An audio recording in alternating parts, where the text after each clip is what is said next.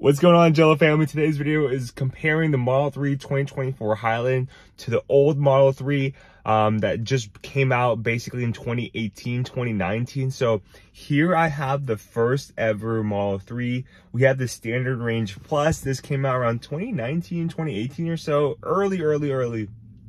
And I'm going to show you guys the differences from this first ever Model 3 compared to the new Model 3 of 2024. So let's dive in, guys. All right, guys. So today we have the OG Model 3. This car basically is the original steering wheel that we have over here. You have the rubber knobs on the left and right side of the steering wheel. Basically, in the newer Model 3s, this has become like a steel or kind of like a more sturdy texture for the Model 3s when it comes to the knobs. And then here's the steering wheel we have here. Your horn is here in the middle. Unlike the newer Model 3s, there's no haptic feedback signals.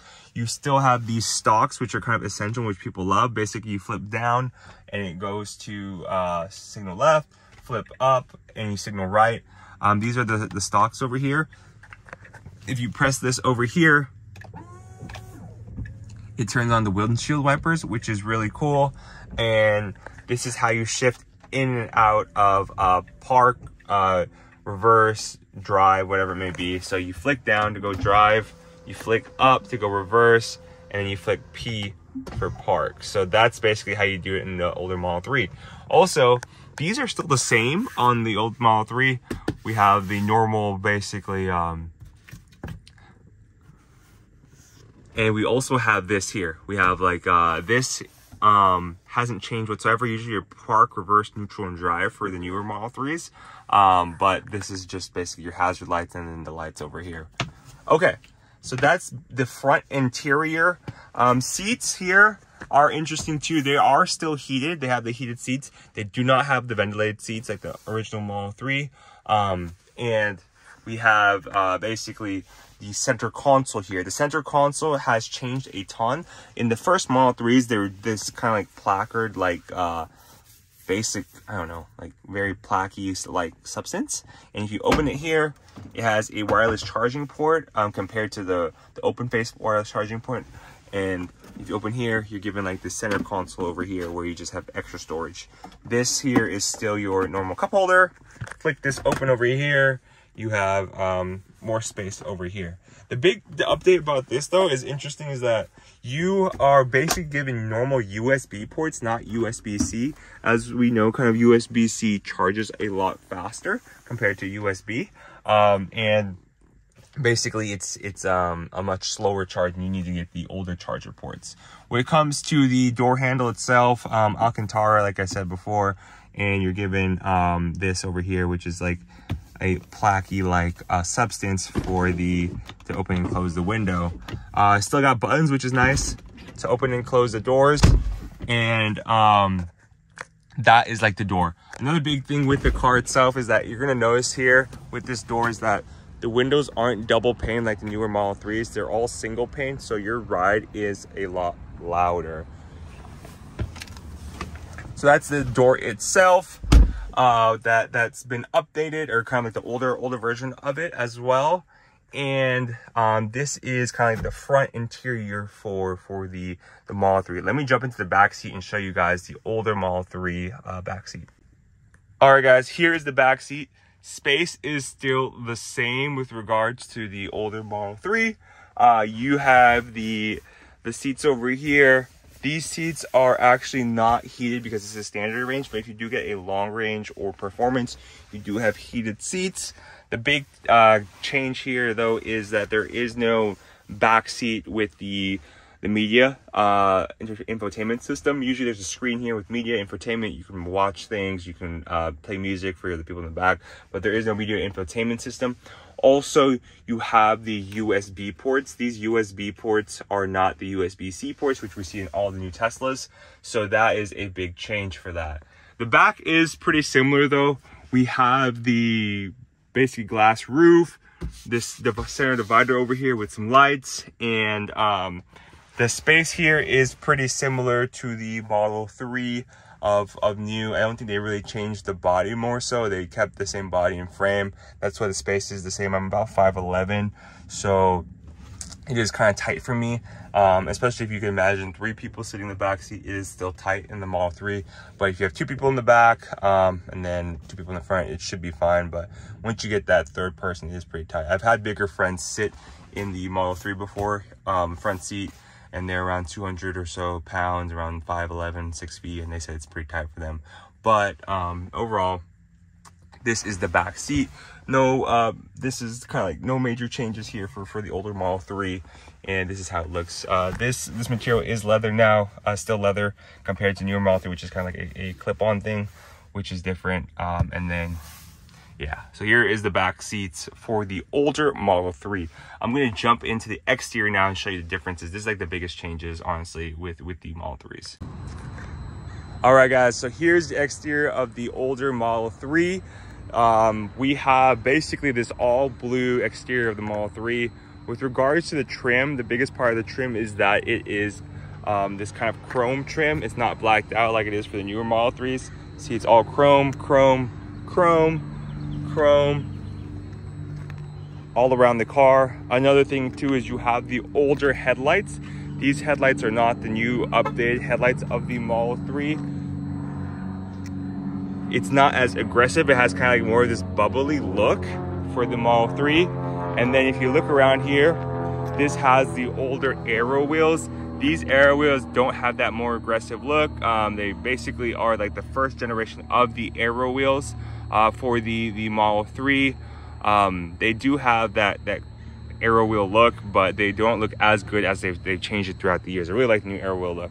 Also, if you can look around this car, you do have basically older lights here in the back, right? The taillights are the older version of it. So you kind of have like this bubbly look, less aggressive, and you still have this T compared to the Tesla all spelled out on that.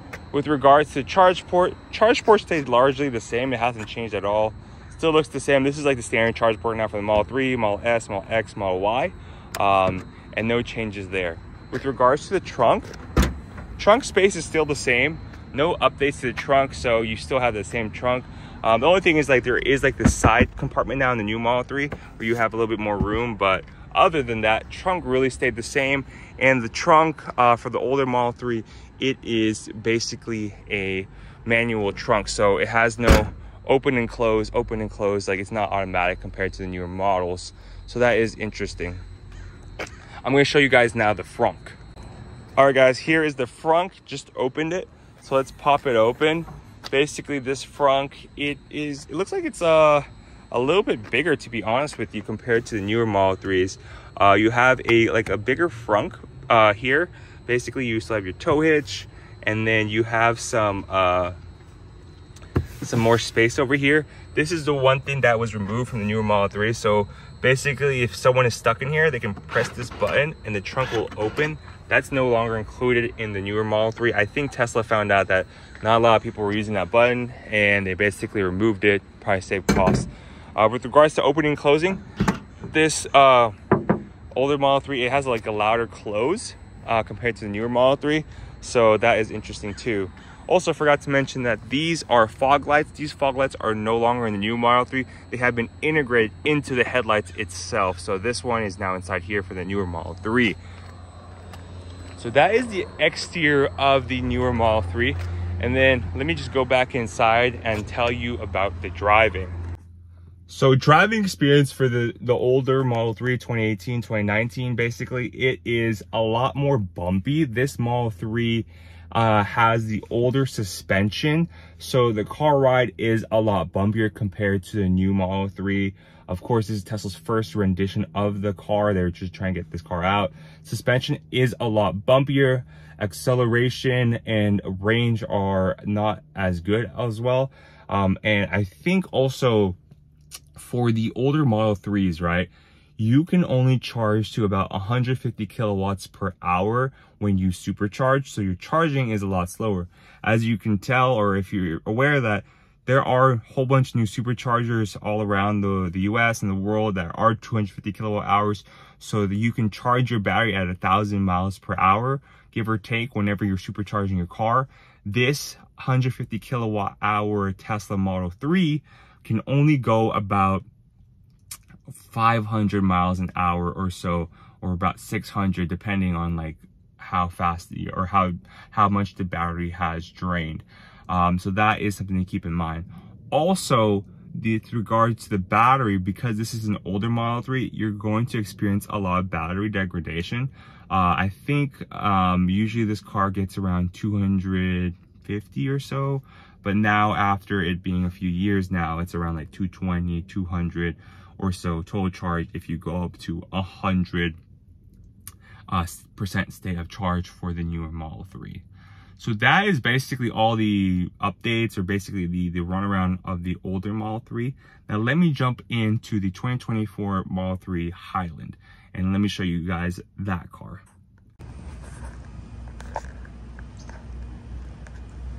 All right, so this is the new Model 3 Highland. We have the new front headlights over here. Also the new aero wheels right there. Pretty cool, I like it a lot. It is kind of all stuffed black now, and this is a new gray color they have. As you can see, the headlights look like the new Model 3 headlights, or similar to the S. And you have some new aero wheels. This is a standard range plus. Let's just kind of go around the car. Overall, it looks pretty similar. You have the new badge over here as well, Tesla, and you have the new headlights in the back, or taillights in the back, kind of more stealthy looking. And overall body of the car looks pretty similar. Here in comparison is the old gray Model 3. Here is the new kind of still stealth silver Model 3. And then let's jump inside. Okay.